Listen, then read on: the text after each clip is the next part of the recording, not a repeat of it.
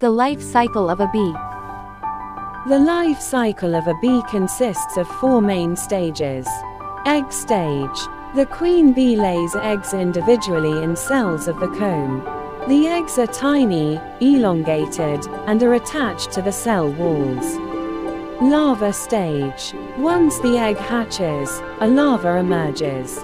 Worker bees feed the larvae with a mixture of honey, pollen, and glandular secretions. Larvae grow rapidly during this stage.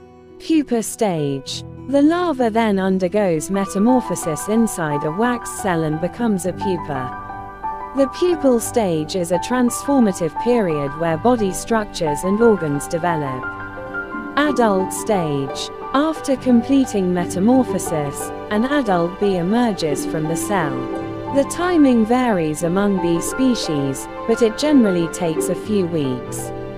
The newly emerged bee contributes to hive activities, depending on its role: worker, drone, or queen.